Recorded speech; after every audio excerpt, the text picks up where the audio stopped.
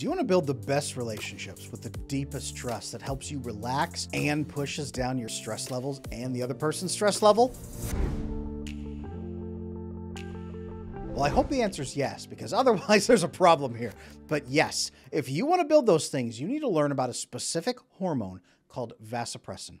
Vasopressin is a hormone released in the human body under a number of circumstances, but the one we need to talk about today in relationships is when you solve a challenge with another person. We're going to talk about exactly what that means. We're going to talk about the complications. We're going to talk about why this hormone is especially important for men. And if you want to bond with men, I'm going to show you the secret to doing that too. Now, before we jump right into talking about vasopressin, how to make it happen, and what it means for your relationships, let me remind you that on adamlanesmith.com, you can find all of my resources, especially some that are going to be useful for this video, including works on how to improve your attachment style and become more secure, and my attachment bootcamp course, which has a deep 25-minute guide into how men bond and a different 25-minute guide into how women bond, and also lengthy videos about how to put both of those together. My attachment bootcamp course will show you in way greater detail some of what I'm going to present here today. But today, you're going to learn all about vasopressin and why you need it so much in your relationships, because you really do. All right, let's jump right in. What the heck is vasopressin? When does it happen? How do you make it happen? Why do you want it to happen? And what does it mean for you in your love life? Vasopressin is a hormone released in the human brain, and really in almost every animal has it, is teamwork. It's the teamwork hormone of we solved a challenge together. So it's two guys, 20,000 years ago, taking down a mammoth with their spears and then high-fiving afterwards saying, "Oh, you are a good hunter. Thank you for helping me." This bonds the two of them together so that they say, when I have to hunt next time, I want this guy. I want this guy right here. And it says, then I'd better keep this guy around and maintain good relationships in the meantime for the next time I need him. Women have this hormone too. Men have more receptors for it in the brain, but women also get this hormone. And if you have a difficult childhood where you have very low oxytocin in your childhood, the research shows that your oxytocin receptors, the hormone responsible for love bonding in the absence of stress, holding hands, laughing, talking, sharing jokes, those receptors may shift to instead take on vasopressin. Because vasopressin is actually older in our earthly species than oxytocin is. Vasopressin was there first. It is the one responsible for, hey, I survive better when that person is with me. I should keep that person around. So when a person releases this vasopressin, their brain says, I need to emotionally invest in keeping this person with me. I need to be with them, and I want them to be with me. It often opens the doorway for more oxytocin bonding, so the two of you will bond closer, feel better about each other, and stay around for the next time a crisis hits. Vasopressin is incredibly important for good relationships. There's an Icelandic proverb that really captures this, and it says, "Bare is the back of a brotherless man." A man who has brothers, even if they're not blood brothers, adopted brothers, a man who has brothers has armor and protection on his back. A lot of this saying goes back to vasopressin. These are people who will guard you, they will take care of you, and when a crisis hits, these are the people that will stand beside you, take up arms, and help protect you. These are the people that when you fall down and break your leg in the forest, they will drag you back to the encampment and feed you. When you're sick, they will spoon feed you the soup so you don't die. When a tiger pounces on you, they will help you fight off the tiger. And yes, they will help you hunt that mammoth to feed both of your families. It is not only men who bond through this, but again, men have more receptors for this. Go figure. Men are goal-based and mission-based, even in their friendships. Who knew? But this is why military buddies who serve in those like World War II units, and they came back together in their 90s and they are still best buddies and they are so happy to see each other. Vasopressin bonding, intense vasopressin bonding. Now, some of you might be watching this and saying, well, that's just a trauma bond. Well, the trauma bond is a bad version of this that people with bad faith can activate to make you do some of this. We went through hell together, but you also make hell happen in my life. That's a trauma. That could be a trauma bond. Yes, that's the bad version of this. You also might recognize like the suspension bridge effect maybe in this. You recognize like, hey, these are the action movies when they survive together. These are the buddy cop movies where they start out hating each other and by the end of it, they still really push each other's buttons, but they survive together. I'm thinking of the Rush Hour movies with Jackie Chan and Chris Tucker. I love those films. Perfect vasopressin bond guide right there in action. Vasopressin happening right there between those two guys, which is why at the end of it, there's 3 movies and they're buddies throughout the experiences. Vasopressin is happening right there. That's vasopressin. In relationships, vasopressin is incredibly important for men and women, but men specifically. And if you're watching this, you may want to bond with men. Maybe you do. A lot of people come over from my TikTok channel to my YouTube channel and say, I need to learn more about vasopressin bonding, because a lot of women are very interested in how to bond with the man in their life. Go figure, they love him. If you are wanting to bond with him, vasopressin bonding can open the door then for him to say, you are such a great ally in my life. We have solved challenges together. I'll teach you how to do that here in just a moment in the second half of this video. But you are such an incredible asset in my life. I need you with me. Ride or die, girl, kind of thing, right? I am going to emotionally invest in keeping this relationship and fulfilling your needs as well. Please tell me what I can do to help you and how I can build love between us. This can help them, vasopressin bond. This can help them bond tightly to you. It can even help sometimes if they aren't quite open, if they're not totally connected. This can really start that process and help them get there sometimes. Now, how do you activate a vasopressin bond? Well, it's actually simpler than you think. Now, to make this work, though, I have to preface this by saying the person has to recognize that you are solving a challenge together.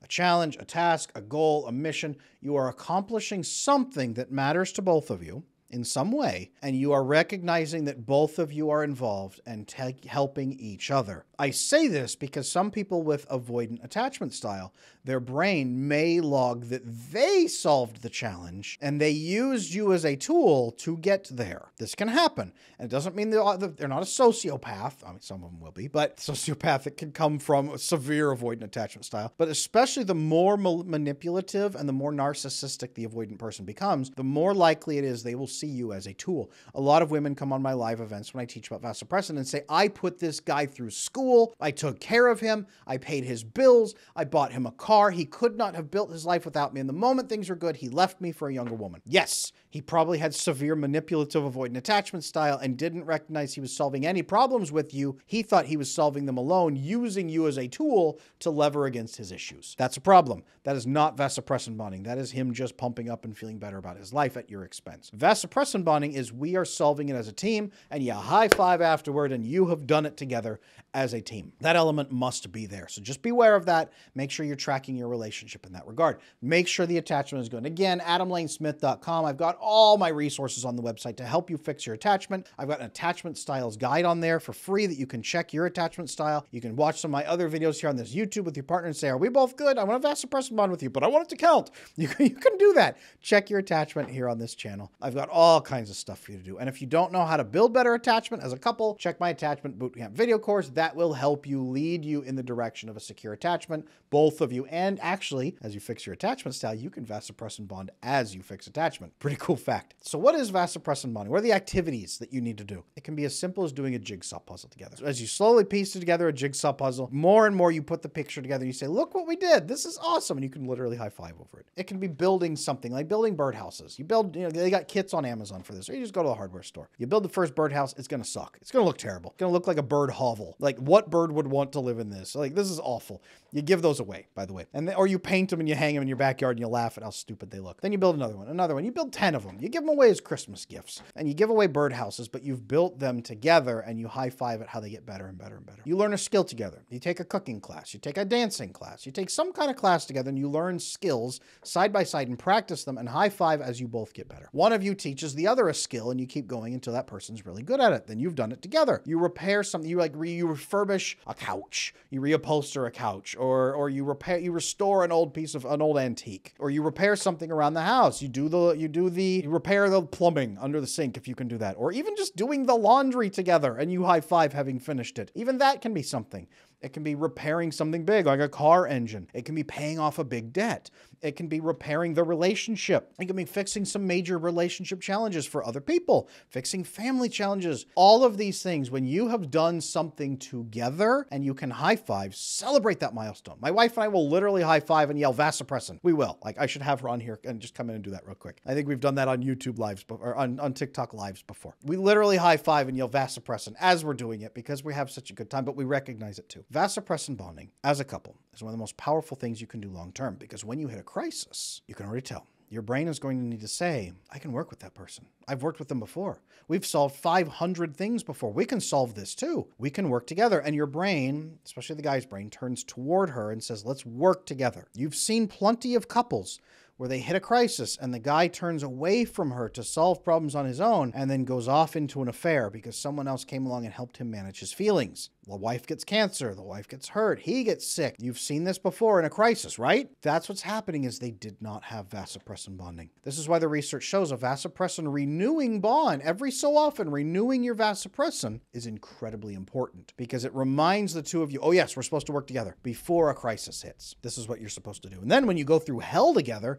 it really vasopressin bonds you for a while. So you're set as long as you actually worked as a team. If you had to fight each other to make it work, or one of you shoves the other one out and says, don't worry about it, I'm going to handle it, then it's probably not going to go very well. It's really not going to go very well. This is why vasopressin bonding is so crucial in your relationships. It's absolutely vital that you make vasopressin work. And it's not just for men, and it's not just even in romantic relationships. Your friendships, vasopressin bonding can be really helpful. If you're in a business and you have a business co-founder, or you have someone working with you or working under you, or a boss or co-workers, this is why corporations invest tons of money in team building exercises. They are usually vasopressin bonding exercises is what they are. Did you know that? But we hate them, and so we don't actually bond through them, so they're usually completely wasted. You're wasting thousands or tens of thousands or millions of dollars on wasted vasopressin activities that did nothing. What you could have done instead was celebrate the wins in your department and make sure everybody actually feels like they won together.